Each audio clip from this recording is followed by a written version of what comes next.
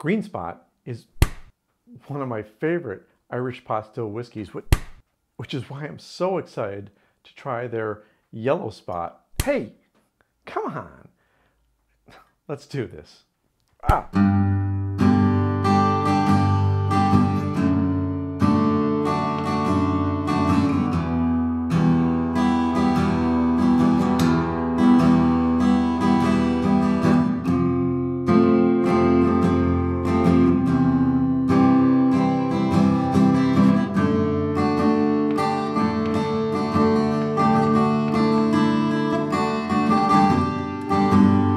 Welcome to Whisky Riffs. I'm Kevin, and today I'm drinking a Irish single pot still whiskey from Mitchell & Son. It is Yellow Spot.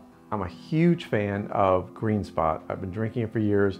It's one of my favorite single pot still whiskeys, and I really have waited way too long to buy this bottle and try one of the other variants. There's also a blue and a red spot, which I also have not tried.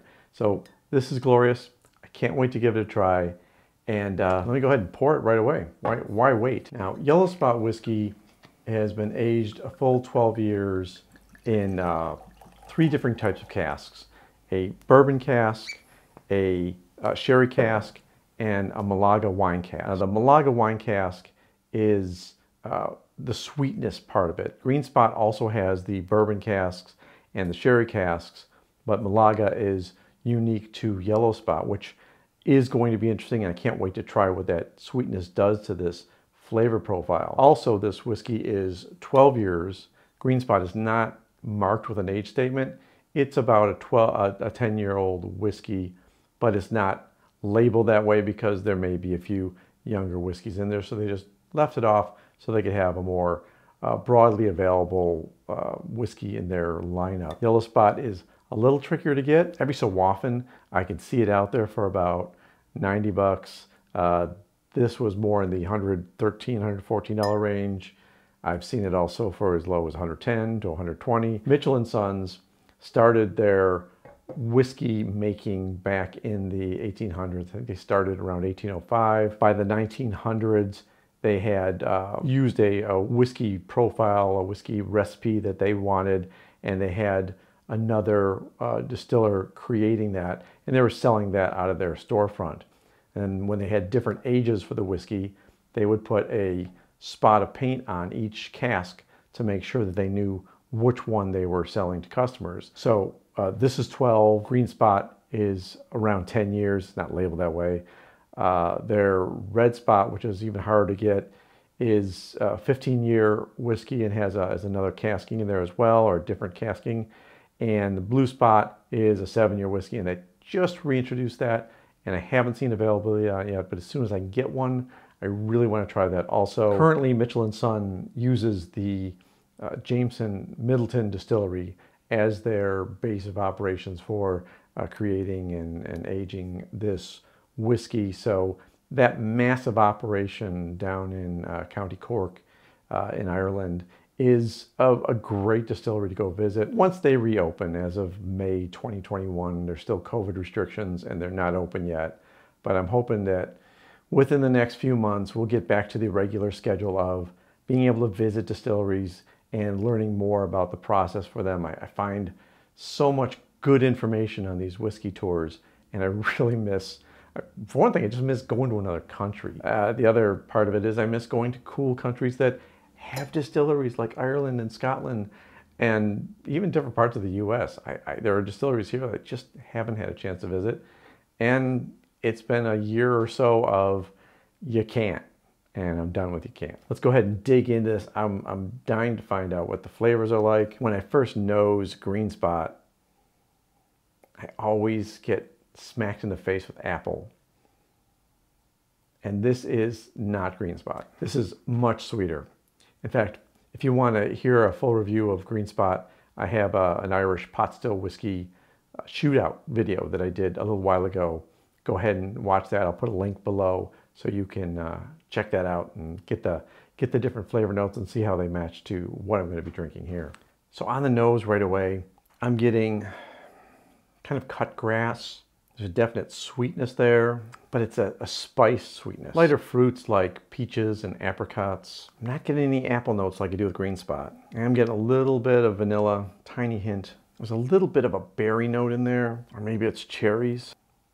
Spicier on the taste than I thought. I wasn't expecting that with all the sweetness I got on the nose. The Malaga wine is a fortified wine from Spain, and it's definitely driving a lot of the sweetness.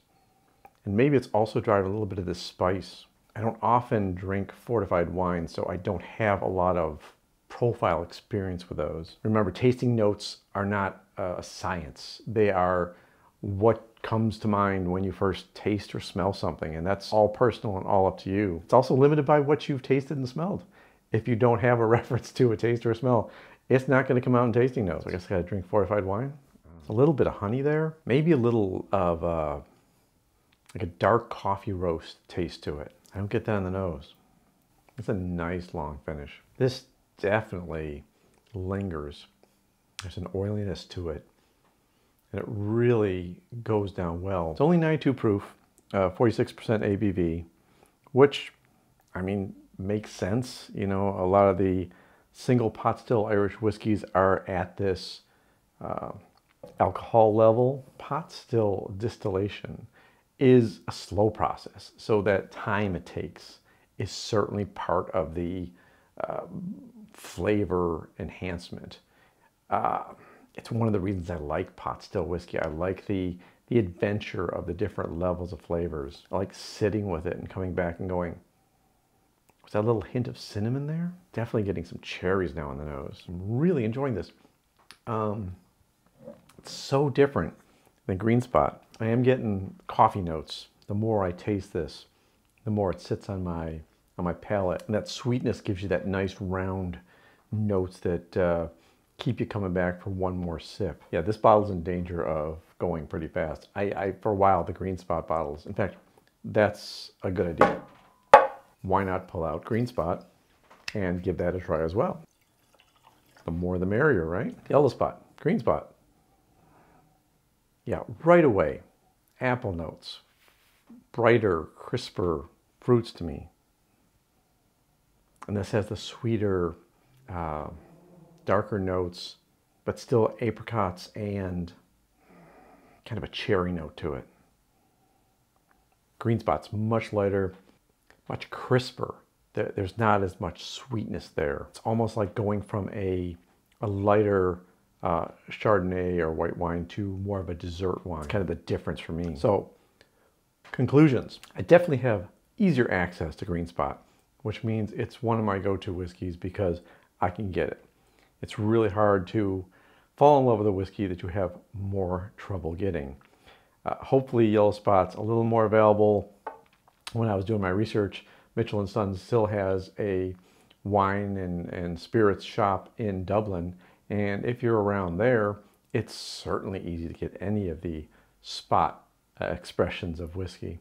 I'm not there, and so I'll have to rely on my online and local stores to keep this stuff in stock because I'm really enjoying it, and I think this is going to be one of my favorite whiskeys after I've spent a few evenings sipping on a dram of it. So if you like Irish pot still whiskey, and if you haven't tried any of the spot whiskeys, I definitely say try Green Spot. Give it a go. I think the price range is more in the $50 to $60 range, much more approachable. If you like fortified wines, if you like that spicier, sweeter notes, go for the Yellow Spot. Give that a try. It's going to be a little more pricey for you, but it's definitely not high priced. There's a lot more expensive whiskeys out there, and you're getting a 12-year age statement, so that's a good deal. Thanks for stopping by. I hope you're enjoying this video. If you are, give me a like. Hit subscribe, please. I'm still trying to grow that community. The subscribers have been really great. I've been getting a lot of good comments. Let me know in the comments what you have tried as far as any of the Mitchell & Son whiskeys. Have you tried the Green Spot, Yellow Spot? Have you got your hands on the red and maybe the blue? I haven't yet. I'm going to work on those next. And until our next video, take care of yourself, the people around you, and cheers.